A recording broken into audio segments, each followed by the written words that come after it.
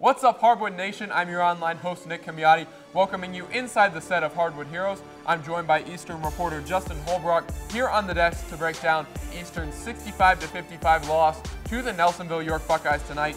Justin, it's been a tough season for Eastern, just one win to this point, but tonight they had the chance to knock off a high-profile opponent and maybe get some momentum moving into the playoffs to possibly pull off a playoff upset. Well, that's exactly right, Nick. The Eagles entered this matchup against Nelsonville-York with only one win through 16 games and a 2-game losing streak, and they look to turn that around against the Buckeyes tonight. It started off as a hard-fought first half in which the Eagles found themselves tied 7-7 in the early first quarter.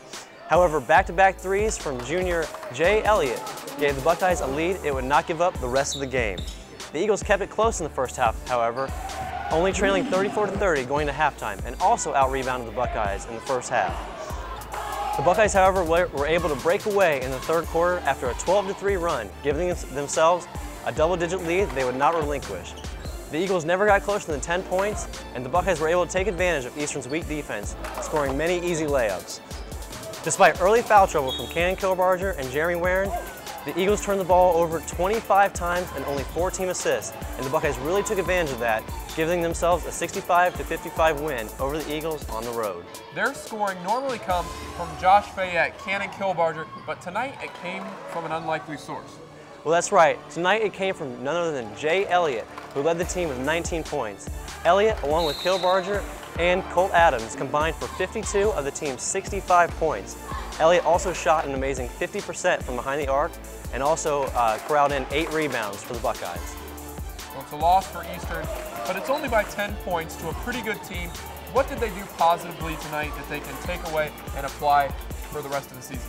Well, tonight they need to learn from their second half mistakes. The team started off hot in the first half.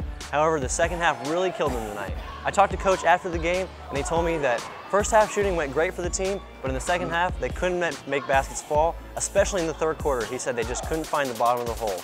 However, tonight, the Eagles went 16 of 20 from the free throw line and made 80% of their foul shots. So they really had that to take away, and also from their senior Chase Cook, who gave them 18 points, but also had 6 turnovers.